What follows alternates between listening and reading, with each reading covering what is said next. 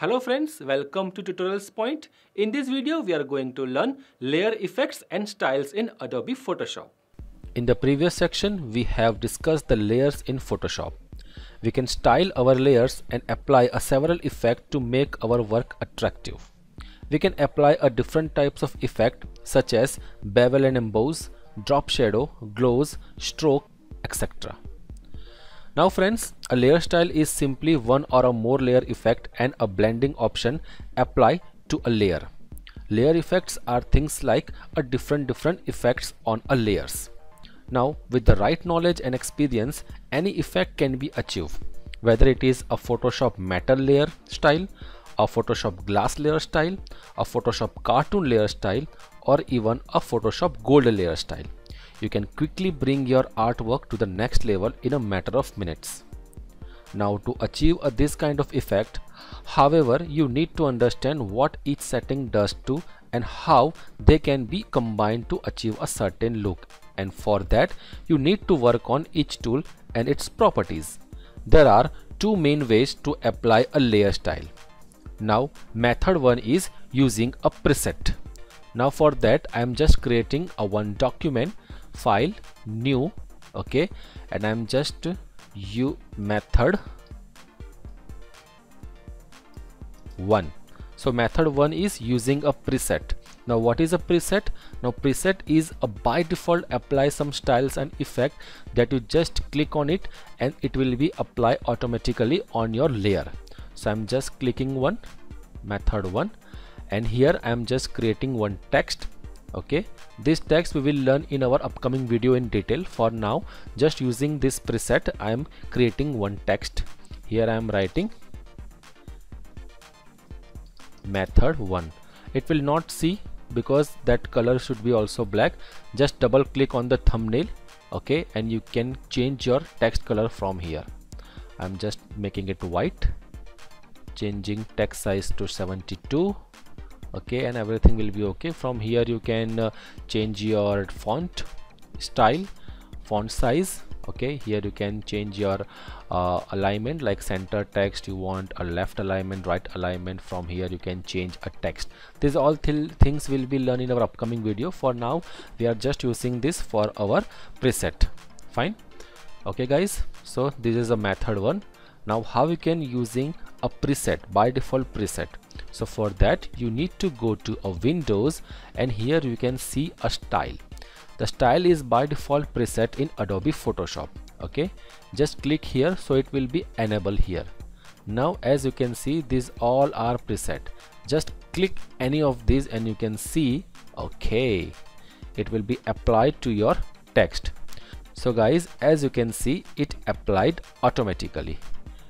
So you can change like this and you can apply a different text effect. See, there are lots of styles over here.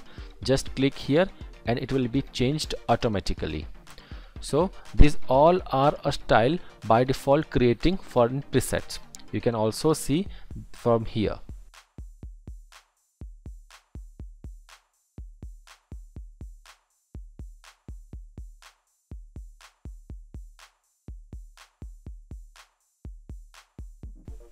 So you can see it automatically applied to your layer. The first time you click through and load each preset, you should experience an overwhelming feeling of happiness as you begin to understand all the potential that layer should hold. So this kind of effect you can apply from the style. Now guys, now we move to our method 2, which is starting from the scratch. These all effect you can create by yourself according to your requirement. So method 2 is starting from the scratch. Now for that I am again creating one new document. I'm call this method 2. Okay, and I'm just pressing OK. Now this is my black background. If I want a white background, what you can do, while you can creating your new document, just select a color. Okay, I'm showing you how. Okay, create a new. Here I am writing method 2, and here you can have an option background contains black, white, any color you can select from here, or you can also choose from this. I'm just selecting the white, so the new document come with the white background. Now friends, I'm just adding one text here. I'm just name it like method 2. Okay, so this is my text. Fine. Now here I'm going to apply some effect over here. So guys, to apply the effect, you can right click on here, and here you can see a blending option. If you click the blending option, then the layer style box would become, and from here you can apply a different layer style. And the next way is just double click on this layer. How you can do it? Just double click over here, not to the text. If you double click on the text, then it will become to rename the layer. So make sure you click on this area, not on the text. So I'm just double click on here, so my blending option, or you can say a layer style, is coming. So guys, now we are going to see one by one how this layer style is using. So I'm just adjusting my screen like this, so you can see the different preview. Now guys, this is a layer style. If you can't see the screen properly, then you can also see the effect over here. If you enable the preview, then you can see the preview on my screen, or otherwise if you off this preview, then you can see the result after pressing the OK. So always make sure you on your preview. I'm just showing you how. I'm apply the bevel and emboss and drop shadow. Okay, if my preview is off, then you can't see the preview on your document. So make sure your preview is on. Otherwise you can also change your or else you can also see your preview in this thumbnail mode. As you can see it will be changing the drop shadow. So it is a thumbnail view. You can also see your effect over here. Now guys, first I'm showing you bevel and emboss. Just click on the bevel and emboss and it will be applied. Okay, you can change a different style. If you want a outer bevel, just click on the outer bevel, and from here you can add a depth, how much depth you want. Okay, you can change the size, you can make it a soften, how much soften you want, like this. You can also apply some shading. Okay, so this is a bevel and emboss. Now next is stroke. Okay, you can apply a different colors of stroke on your text or layer. So for now I'm just off this blending option and we are focusing on stroke. So for now stroke size is black, that's why you can't see a changes in your text. So for that I'm just changing my stroke color to this color. Okay, little bit of this. Now as you can see the stroke. Okay, first is stroke size. From here you can increase or decrease your stroke size. Okay, you can also change the position of your stroke by here. Now right now my stroke is outside of your text. You can also did inside of your text. You can also did center of your text. Fine, so you can also change the position of your text. So right now I'm just doing outside. Now next is blending mode. You can apply a different blending mode to your stroke.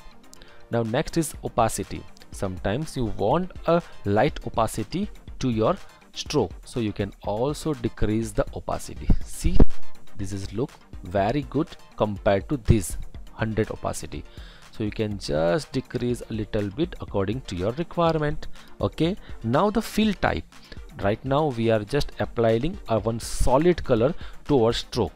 You can also apply a gradient as well as pattern to your stroke. Just press the gradient and you can apply a gradient to your text, or you can apply a gradient to your layers. Same as you can also apply a different pattern to your text.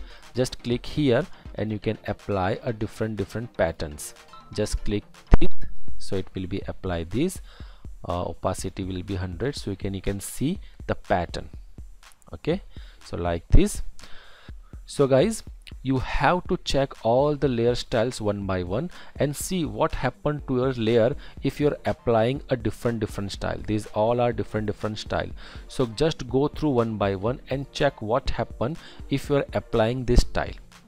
So guys, next we are going to cover is outer glow. Just click on this outer glow, okay, and you can see the red glow is applied to our text.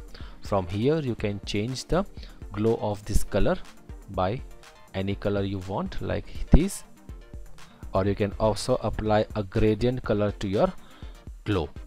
So first is you can apply a blend mode to your glow. You can increase and decrease the opacity of your outer glow.